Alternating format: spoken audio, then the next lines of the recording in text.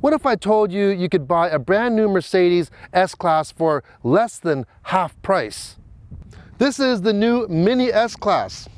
Actually, just kidding. This is the new entry-level A-Class from Mercedes, but just because it's entry-level doesn't mean that it's not full of a lot of technology and features. First of all, if you have a look at it, it's a lot simpler looking. There's not a lot of creases now. It has very short overhangs. The wheels are pushed out. It has a real nice presence to it. In the front here, you have, of course, the TriStar. You have standard LED headlights. You have standard 17-inch wheels, optional 18-inch, or even special order, you can get 19-inch wheels. In the back, standard LED taillights, as well. With the premium package, you can get an automatic trunk as well. Now, a lot of the appeal, though, on the A-Class is actually on the inside. So let's have a look. The new A-Class has really upped the ante in terms of technology and connectivity, which is why it's perfectly fitting to host the launch in Seattle, Washington, home to some of the largest companies involving tech like Microsoft, Amazon, and Boeing. Now, if I blindfolded you and put you in this seat, take the blindfold off, I guarantee you would not think you're in an entry-level luxury vehicle at all. Seriously, when you look at this, everything about it, it just screams flagship S-Class, or maybe even the E-Class. So right off the bat, you have these kind of aviation inspired air vents. You got 5 of them. They have the brushed chrome look. Then you notice the color. This one right now, it's in purple. You can change the colors, 64 different colors. Down below, the command center is a lot different. It looks really good. It looks like a piece of high-end stationery.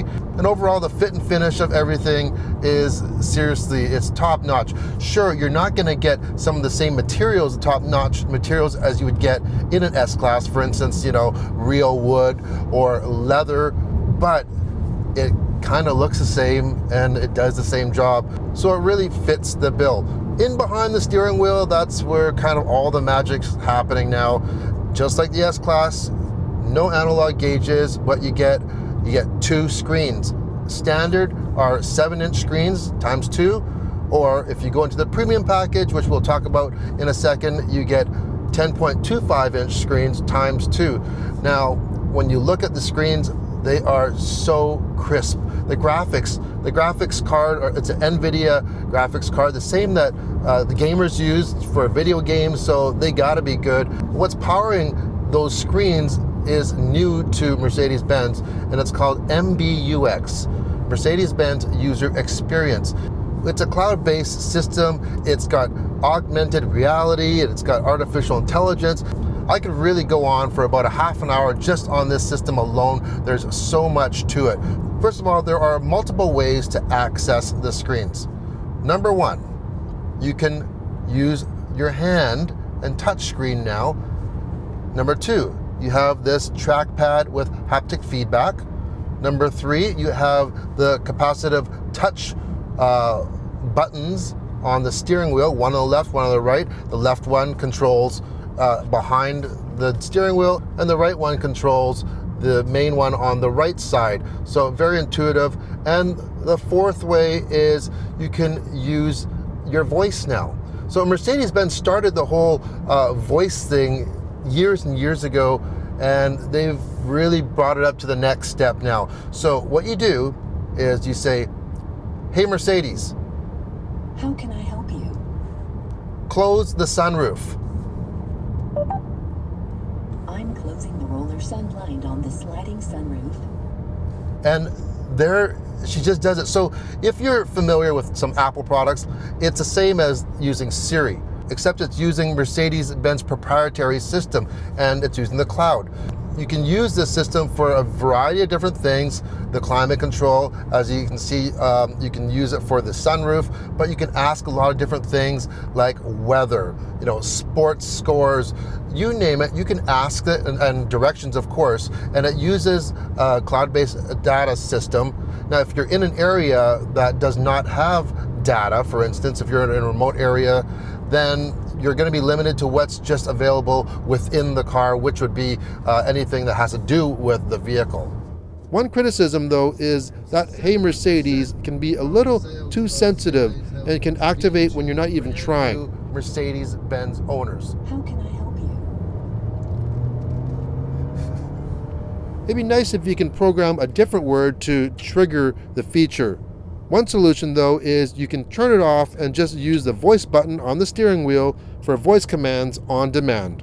So when you're using the system, for some reason, I don't know, I just find it weird to touch a Mercedes screen, but it does work. But I love this trackpad. It has great feedback, and you have redundant buttons, so you don't have to go through menus all the time. There's a dedicated map button, so we're just gonna hit that, and there it goes. There's a radio button, but if you hit the home, now this is where the artificial intelligence comes in, is that it can recognize certain patterns of things that you do. Let's say places you go on a regular basis, and it'll recommend things for you, or the songs that you're listening to, and you can scroll side to side, first of all, and then you can go up and down. Think of it as a three-tiered system.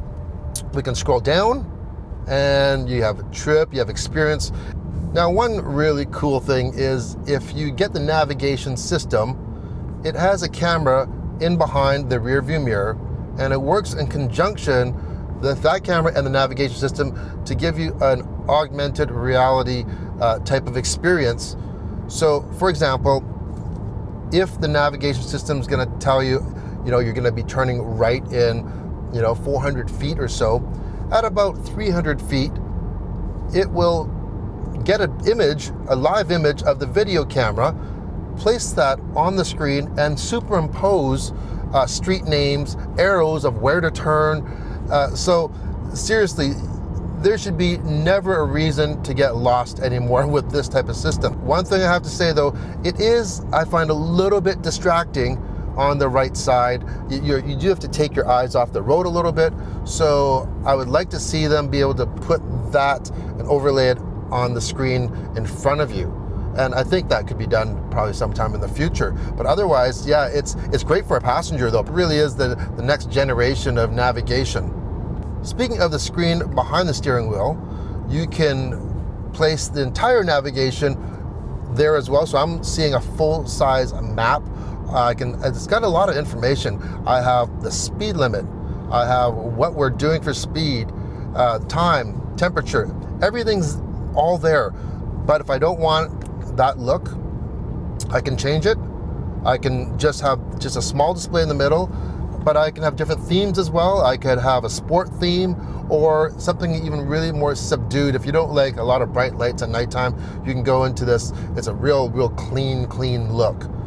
Now, we mentioned the base model gets 7-inch screens, and most people will opt for the premium package when you buy your A-Class, because that gives you all the real good stuff, like the 2 larger screens. You get the automatic trunk with a kick trunk thing. You get the keyless go system.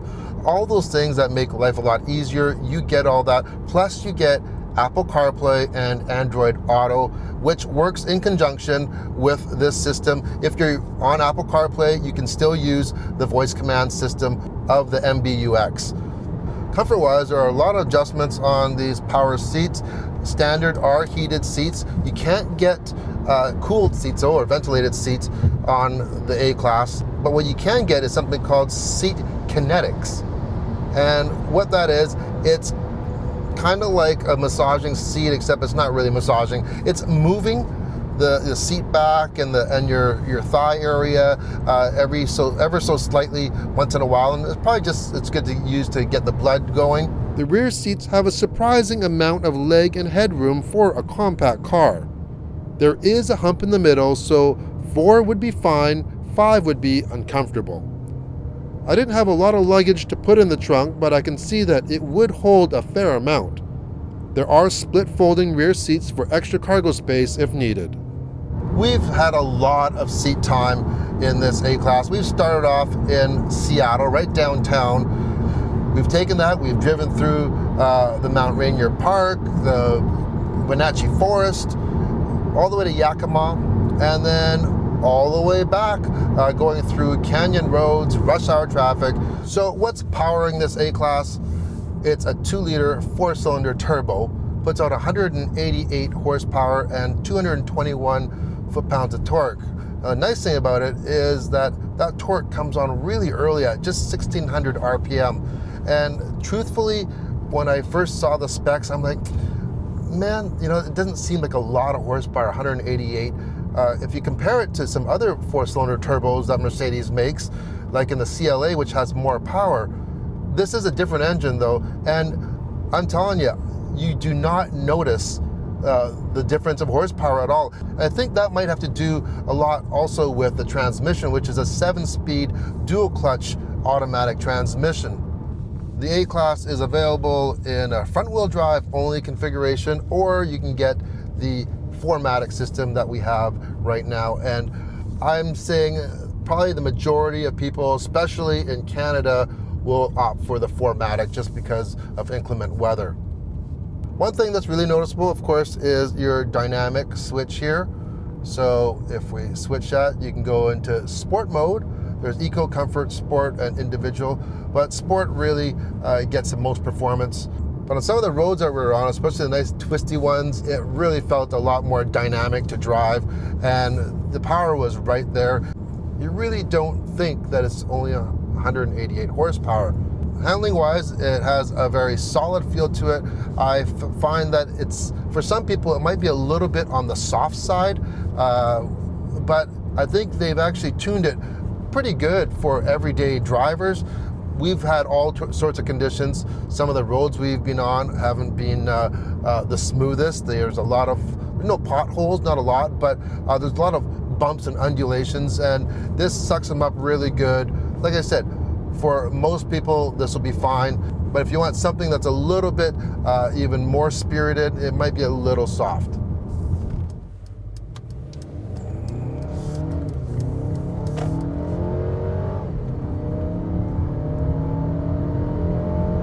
There you go, there's 0 to about 62, roughly about 7 seconds. It feels quicker though. I'm really liking this dual clutch transmission in this vehicle. It's very engaging. It's very positive. So there's our look at the A-Class sedan, and I'm telling you, yeah, it's not an S-Class, but it is like a mini S-Class in a way. Just a little bit. Well, you really get that real luxury premium experience. It has a look on the inside and out of something that's a lot more expensive. So how much is it? Well, at this time, there is no pricing yet, but I'm pretty sure this is going to be priced under the CLA. Let's just say for a well-equipped one with a premium package that gives you most of all the bells and whistles with 4MATIC, it's going to be sub $40,000 Canadian. So that's a lot of car for the money. Since the CLA came out, 70% of their buyers are brand new to the brand. And with this A-Class and the pricing and the features and all the things that you get with this vehicle, I think that trend is definitely going to continue. Now here's some exciting news. Unfortunately, just for Canada, we actually will get the A-Class Hatchback, and that's coming at the end of 2018. What does that give you? Well, a hatch, it's a sportier look, plus an enhanced engine compared to this one, so it bumps it up probably around 40 horsepower. And if that's not enough for you though, there's been a little teaser, a new A35, so a real hopped up performance version of this A-Class, and I can't wait to get my hands on that. Thanks for watching. If you liked the video, hit the thumbs up, and if you want to see more everyday reviews, hit the subscribe button. Thanks for watching.